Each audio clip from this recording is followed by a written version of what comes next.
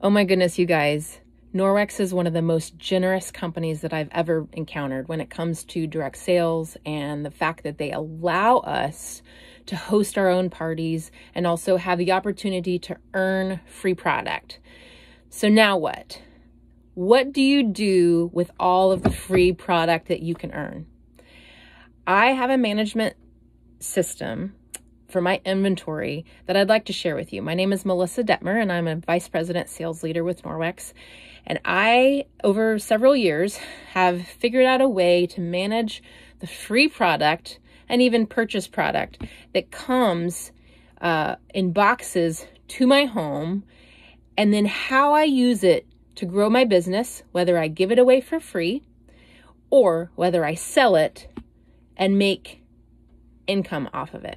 So that's what I'm going to share with you today, is my inventory management system and how to use it to grow your business. Okay, what do you do with the free product? First, I'm going to talk about how to actually physically organize it logistically. So you get a box, woohoo, the UPS man shows up, it comes to your house. Where do you do it? So what do you do with it? So you open it up, and then let me tell you what I do. I have a place that I put it. So this can be Rubbermaid tubs, this can be shelving, this can be drawers, this can be the actual Norwex boxes. But the key is you want to keep it in a pet-free zone, a smoke-free zone, and also dust-free zone. And in my home, I don't have pets or smoke, but dust is a problem. So I like to keep it in a tub or in drawers. Having it out on shelves is great, but it just depends on your environment and what works best for you. Now, it's important that you have everything labeled. You can do these, sometimes, you know, the container is big enough for several items. So you can have it sorted by themes or categories.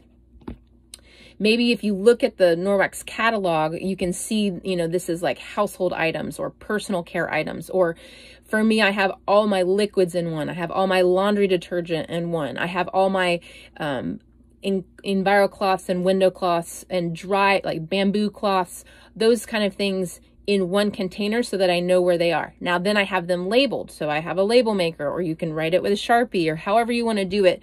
And this can change over time, depending on the things that you have, like, you know, bath towels or body cloths all in one, kids items. So they can be sorted into different things and different categories. But it's important to have them labeled so you know exactly what box or shelf to put them on as soon as you get it. So you get the box, you open it up, and you put it on that shelf. Everything, like that old saying goes, everything has a place and everything in its place. It's very important in order to stay organized with this system. Then, or right before you put it away, it's a really good idea to have some kind of tracking system. Now, I have used several different versions of this. One of the things that I used to do was I would track it in a spreadsheet, and I just use Google Sheets just to keep it simple. But I've also used a system called CheddarUp. That's CheddarUp. CheddarUp.com, and I had an account. First, I started with the free version, and then I moved up to a monthly fee, because I use that as my inventory tracking system. There's so many systems out there that you can use, but the reason why I chose CheddarUp was because I could have then turned it into a way to sell those products to my customers. I'll get to that in just a little bit, okay? So I did an inventory count twice a year, usually January 1st-ish, and then also July 1st is when I did that. So I would go through and I would count everything. Different people do different things. Sometimes that could be a whole other training, but you can just go into your catalog and just count how many. I'm going to, in order to track these things, how detailed and not detailed you get is really going to be up to you and your accountant or the person that gives you tax advice. But I'm not going to get into that because I do that for personal reasons so that I can keep up with my inventory. This is a way for me to keep up with my incoming and outgoing products that I have gotten for free. Let me just say this, though. You do not have to track your inventory in order to be successful with this, but this is what I did in order to manage such a large volume of porch pickup items, and then also my inventory sale that I'm going to talk about in just a little bit. Okay, so what are some ways that you can use free products? You can, as you get lots of free products, let's say you have EnviroCloths, window cloths, and dusting mitts. You can create a try before you buy kit. There's trainings on that. You can either, in order to do this, you can either give them something that is used, and I would use the Norwex bags. I would put it in those recyclable bags. I would put those items and then I would hand it to them, and it could either be used and they return it to me. Then if they choose to buy that product, then I will gift them I would give them a new product or have it shipped to them. Or you can go ahead and give them the new product, and if they love it, then they keep it and pay for that. Other ideas are booking gifts, host gifts, customer appreciation gifts, giveaways at vendor events and networking events. A lot of times people, if they are doing home parties, they'll have $100 basket, and those can be at vendor events or home parties, or you could do like that's more like a spend and get. So let's say that they spend 100 or they spend 125 or whatever it is. I would break up packs, and like say the travel EnviroCloths or, things that weren't necessarily selling, my top sellers, things that are add-ons. A lot of those consumables, you could also use those little travel things that sometimes we get for free. Those are great things to put in that basket. You could do gift with purchase for online parties, and also giveaways for online parties. Let's say there's a prize for whatever task that you have them do, or maybe just you draw a name.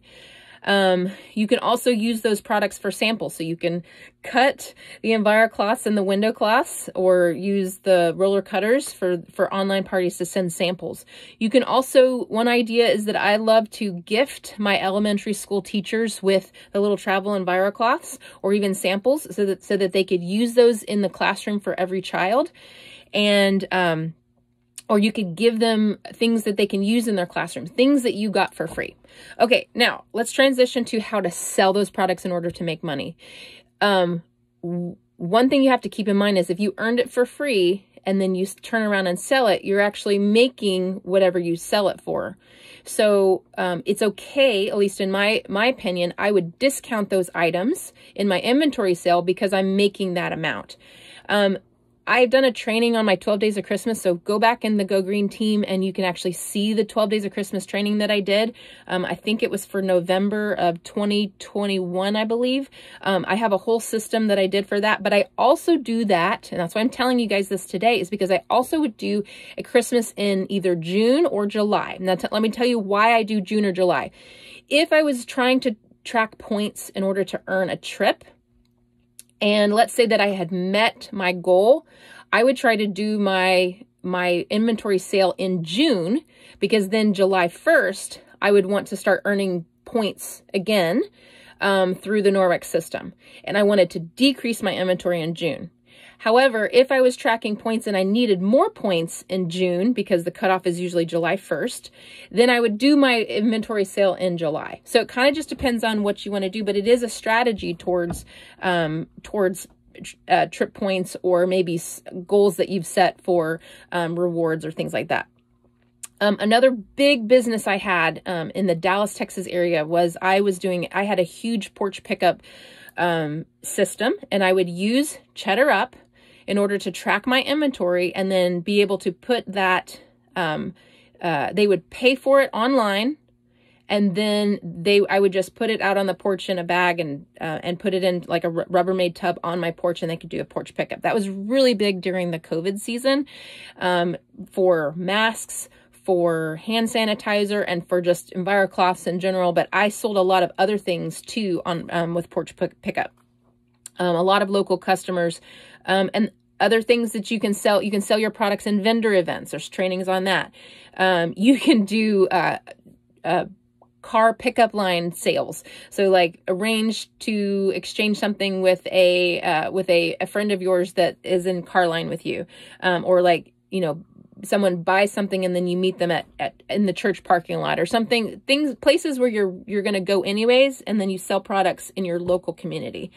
Another idea is that I used to go to a lot of networking groups, and I would have a product of the day. So whatever product I needed to sell in my from my inventory, I would try to do some kind of special on that, whether it was laundry detergent or microfiber cleaner or the netted dishcloths, things that, and I would just feature one product a day, and then I would do a sale on the first 5. If I had 5 in my inventory, I would try to sell those 5 that day.